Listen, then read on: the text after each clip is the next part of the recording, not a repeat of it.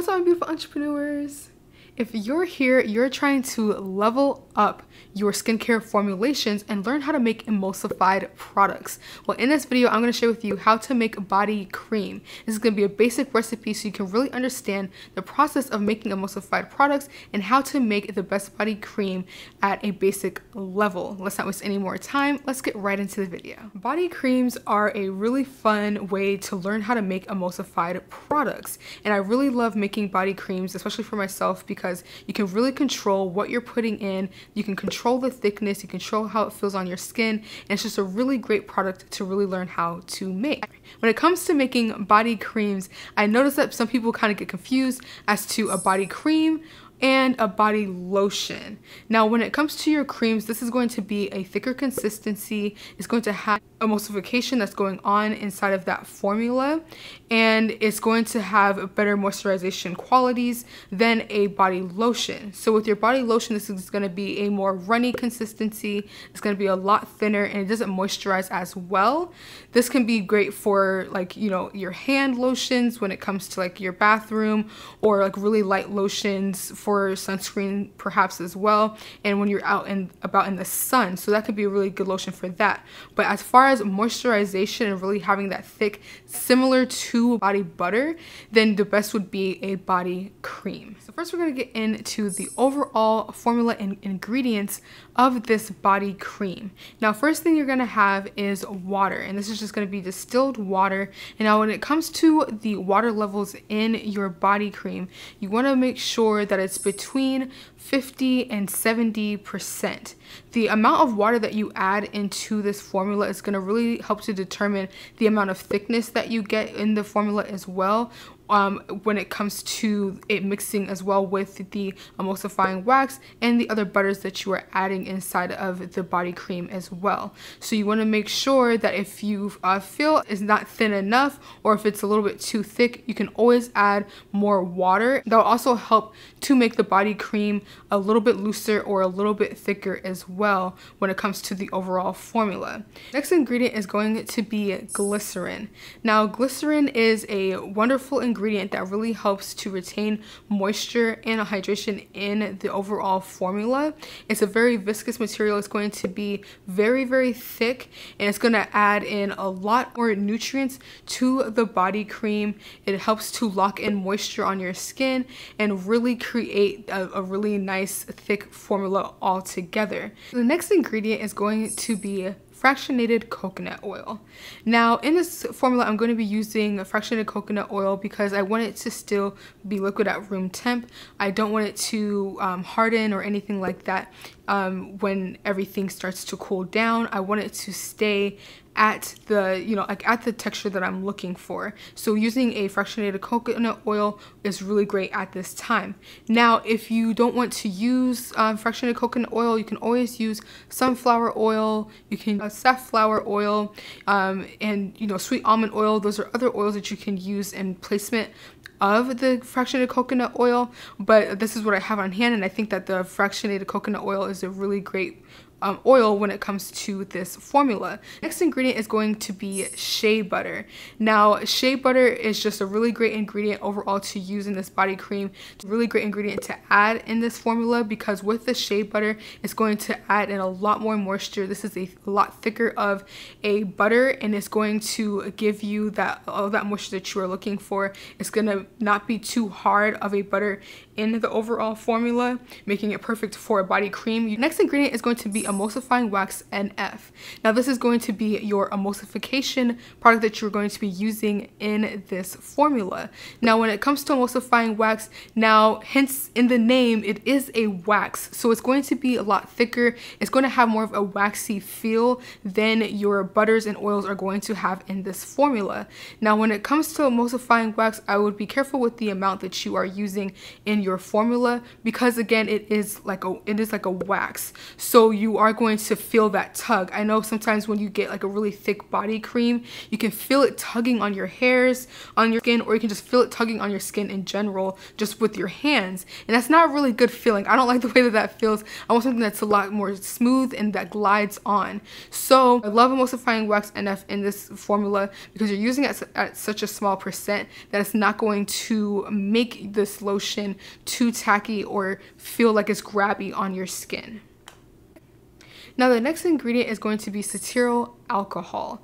Now this is going to be a really like powdery consistency. This is a fatty alcohol that we're adding into the formula. Now for this is really going to take away like any of the greasy feel from this formula. It's going to really help to make it glide on a lot better and make it a lot more of a creamy product. Okay, now this last ingredient, you guys, is very, very important to your overall formula. You cannot go without using this in your formula, and that is a preservative. Now, this is a water-based product. If you do not add a preservative to this, you are going to have a moldy product. You don't want to have that sitting in your bathroom, and you definitely do not want to ship that to someone as a product. You want to make sure that you are sending them something that is safe, that has been preserved, and that will last. So do not go without adding a preservative. Now, when I say a preservative, I mean a preservative. When you look at it, it says open phen, preservative. It is a preservative. Phenonip, that's a preservative. Do not use vitamin E, that is not a preservative. No rose hemp oil, none of these things are preservatives and they will not preserve your product. So I really hope I make that clear because I don't want you to not add a preservative. Really important ingredient and you cannot go without your preservatives. Now, when it comes to making body cream, you have 3 phases that you have to keep in mind when you are making your body cream. So phase 1 is going to be your water-based ingredients. So you're going to have your distilled water and your glycerine at phase 1. Now, phase 2 is going to be any of your emulsifying and emulsifiers or your butters and oils. So this is going to have your shea butter, is going to have your fractionated coconut oil, you will have your emulsifying wax NF, and then you also have the cetearyl alcohol in this stage. So you want to make sure that you are adding all of those together and letting everything melt together. Now for stage 3, this is going to be also called the cool down phase. So once everything has cooled, emulsified your lotion, then you are going to have phase 3, and this is where you're going to add in your fragrance and your preservative. You want to make sure that you are adding those in at a cool down phase, because when it comes to those ingredients, sometimes and most times if you add them in too hot, then it's going to kill that preservative or kill the scent in your fragrance, and you won't have the overall product that you are looking for, and then your preservative isn't going to work the way that you need it to. Alright, so now we have to talk about the step-by-step process of actually making this body cream. So now for the fun part. So when it comes to making your body cream, so what you're going to do is you're going to take your distilled water and your glycerin and you're going to mix those two together, make sure it's fully incorporated. You're going to set that aside, and then now we're going to add in all of our oils and butters. So you're going to add in your fractionated coconut oil, your shea butter, you're going to add in the emulsifying wax NF, and you're adding in the cetearyl alcohol all in this stage now.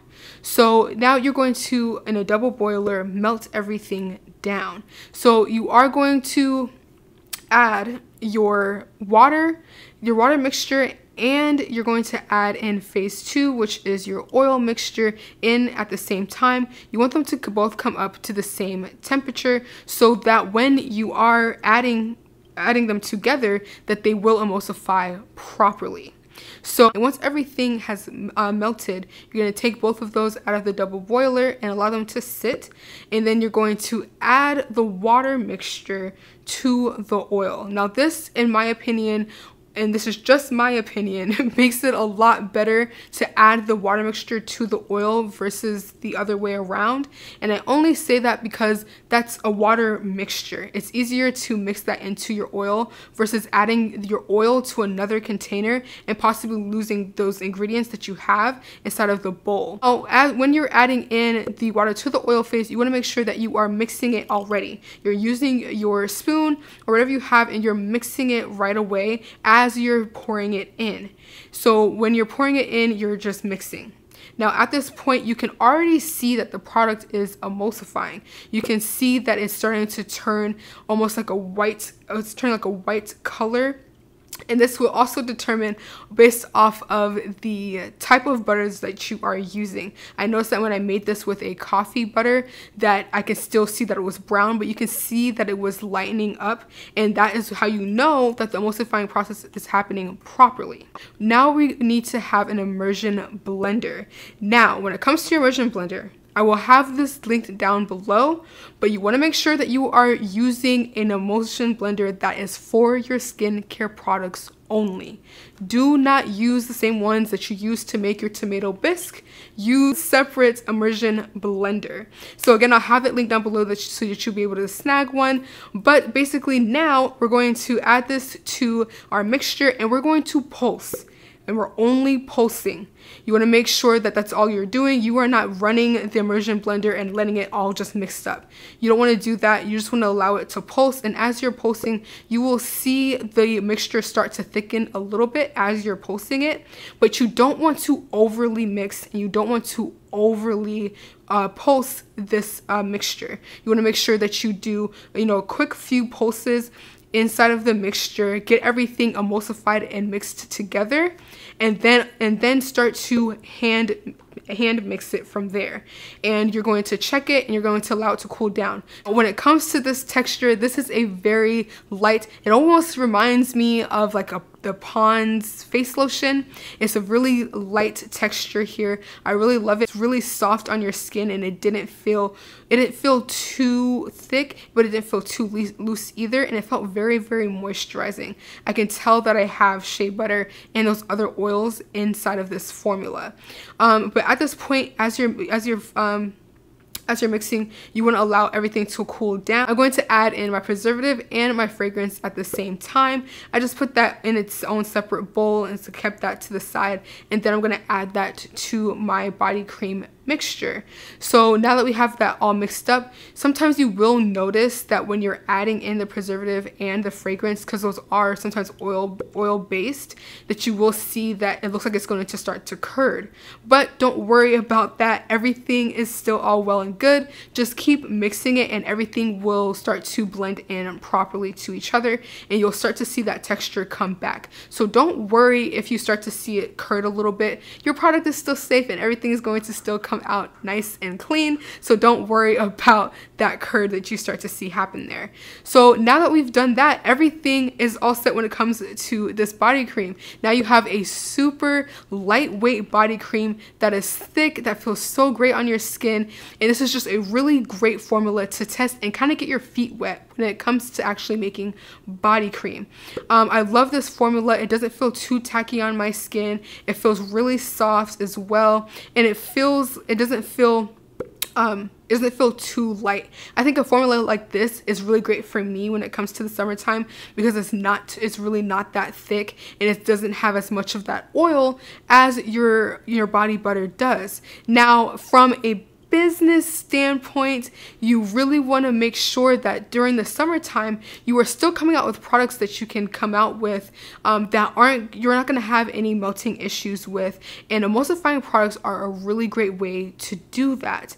You can still have that thick feel that you need from your body butter and it still be a really high quality product, but it's not too oily and it's not going to melt when it's being shipped, because that's a really big problem. When it really comes down to it, I think it's really great to have a different formula that you are going out with for the summertime and keep the body butters for your more winter and cool months. I think that's a really great business model to have. So I think it just saves you a lot of time, a lot of hassle, and a lot of money.